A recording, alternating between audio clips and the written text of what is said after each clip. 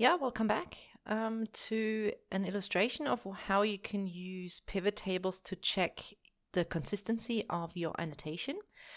Because one thing that frequently happens when you annotate data is that as you go down and it gets a bit tedious and, you know, the autocomplete function may play up, or you think it plays up, is that you enter the same value in two different ways. And Excel can help you to check that, or you can use pivot tables to check that. So to illustrate, suppose I'm not entering mislead here, but I entered something like misled because I was misled by the past tense here.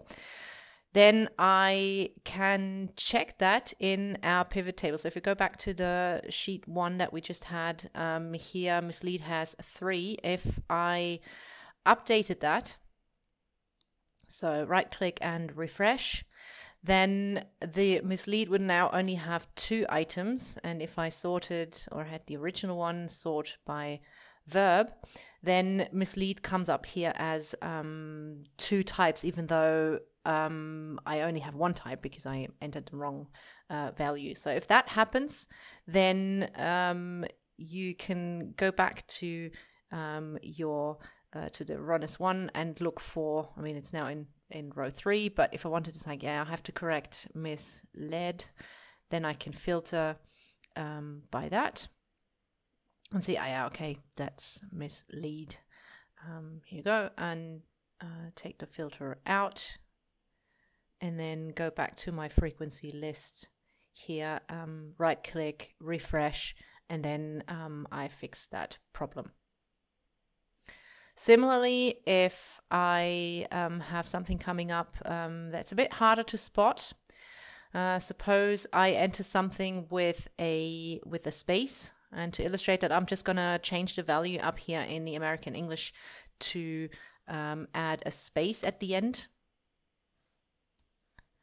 and then do my pivot table. So get rid of verb, get rid of count here, and then have variety here. Oh yeah, that should be refreshed.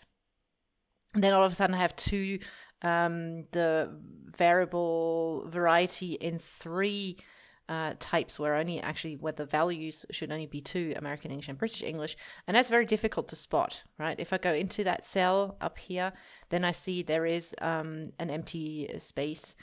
And because it's so difficult to see, that can lead to a bit of frustration. So, hey, why is Excel doing what it is doing? But yeah, so that's one way where you can check, have you been consistent in your annotation? So if I go back and delete that space, go back to the pivot table, right click, refresh, that will give me that back again. Okay. From experience is that the consistency of coding is actually much more difficult than you might think. And if you consistently misspell something, say I recoded all these as active, but misspelled something like maybe, I don't know, or something along these lines, and then you go like, oh yeah, and then because I do the auto-completion, and then I end up with a whole bunch of wrong values, that would obviously also show in the pivot table. So if I update that, refresh, right, or enter a new one if you wanted to, and then drag voice down here, get rid of that, then I already see, okay, I have 7 instances that I coded incorrectly. Again, same thing, go back and fix the issue.